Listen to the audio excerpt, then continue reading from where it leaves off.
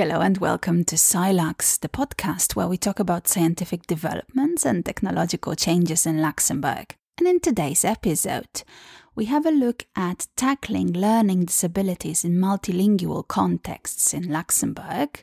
Then we will talk about the Journal of Digital History, started at the University of Luxembourg.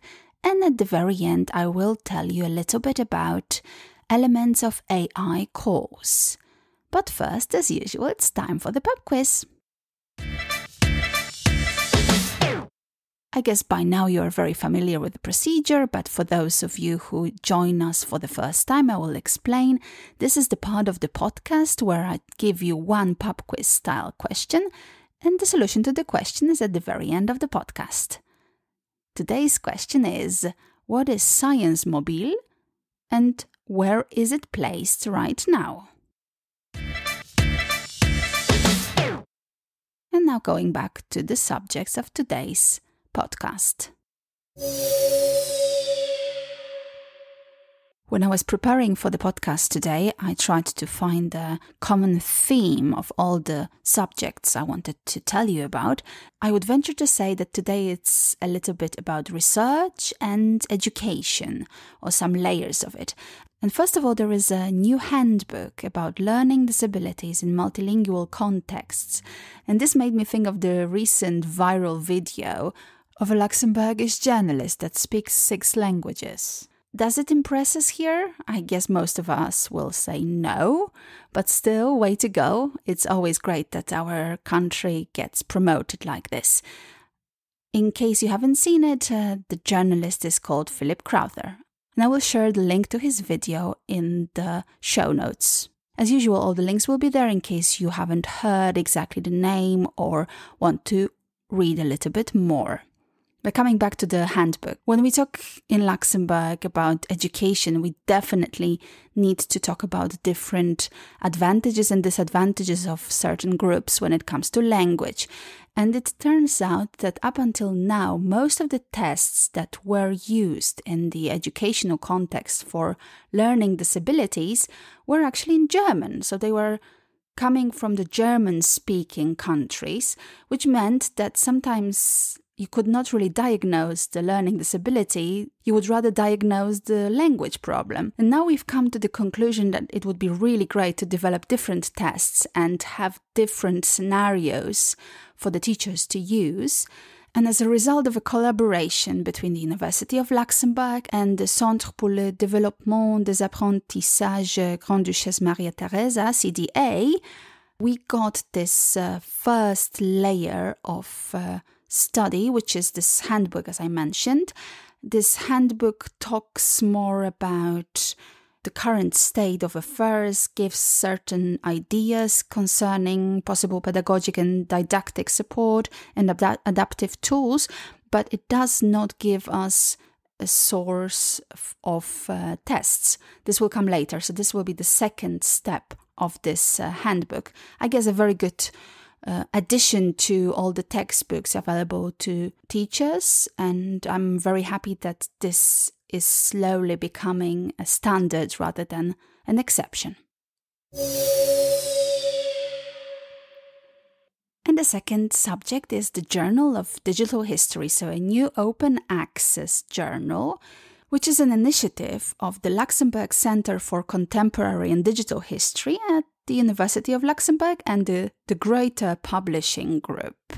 So first of all, I haven't had the chance to talk about this center yet. I already mentioned to you a couple of times LCSB. We also talked about SNT, and this is the third center that is interdisciplinary at the University of Luxembourg.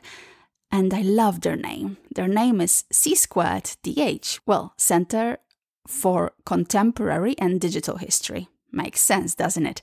Anyway, when it comes to the journal that I wanted to tell you about, this is a new initiative. As I mentioned, it's open access, so it made me read a little bit more about the current state of affairs when it comes to open access journals. Oh my, there is a lot going on. And of course, a lot of controversy as well.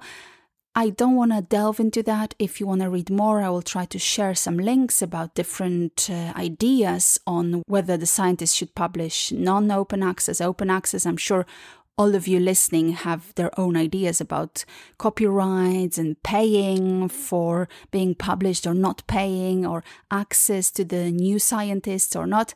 Well, anyway, this one is, as I mentioned, open access, and the idea is to have 3 different layers for the publication. So there'll be the narration layer, which is supposed to involve transmedia storytelling, so different media to tell the story.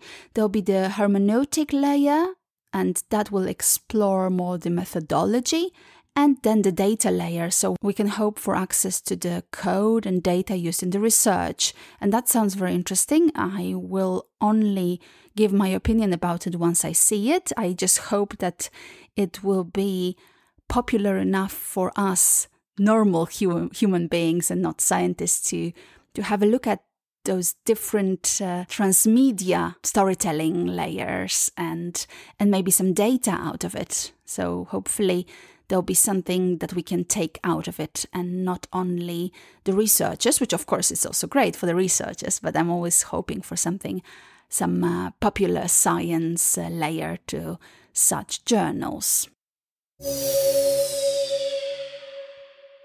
And now we go to the far north of Europe, or rather to the University of Helsinki, which developed this course called Elements of AI, together with a company called Crowther.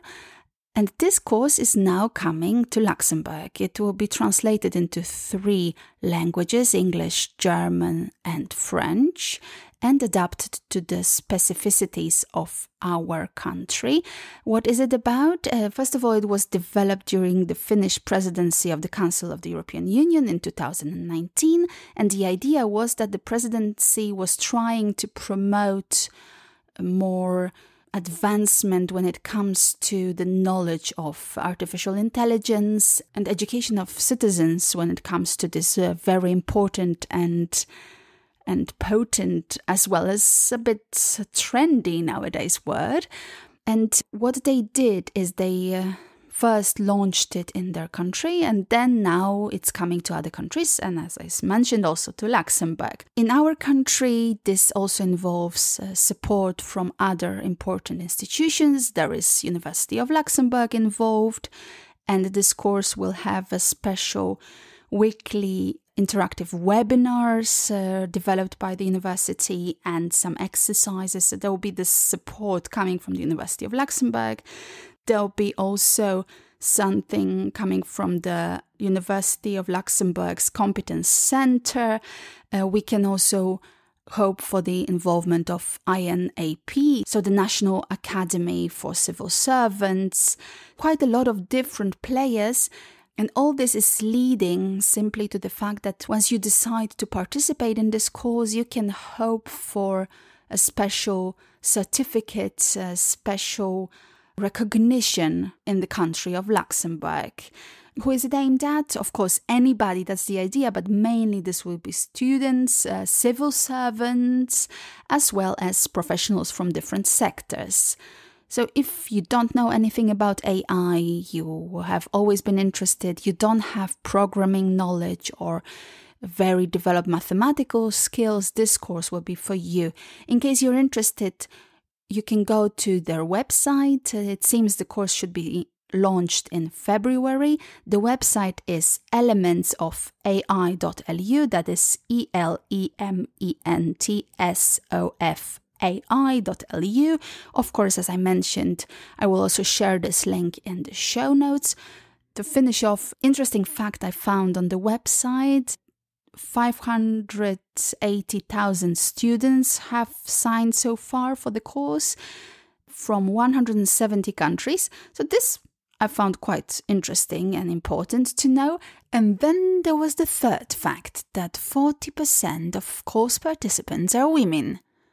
And this seems to be the double of the usual participants when it comes to computer science courses. And to be honest, I started wondering, why is this fact there? Maybe you know?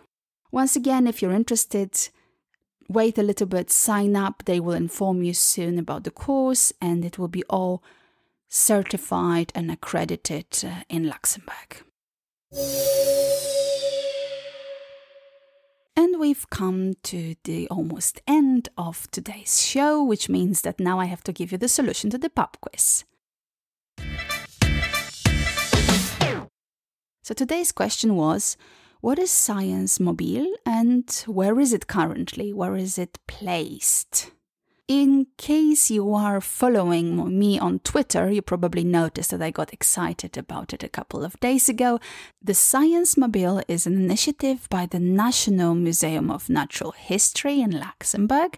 It is eventually a lorry with a trailer that can be transformed into an exhibition space. And it goes from school to school promoting science. So you can imagine it as a huge food truck. Yeah, it's a lorry that serves scientists instead of burgers or French fries.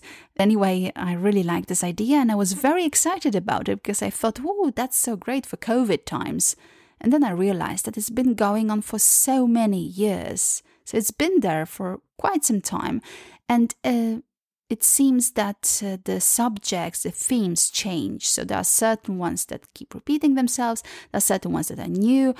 The scientists talk about light. There are quite a lot of programs about light, pigments, color, in the shadow subject. A couple of years ago, there was one called Alles Anischt wie banal, so something about the everyday objects and their use, maybe under a microscope to see how they look and some other things. So really, really nice popular science initiative.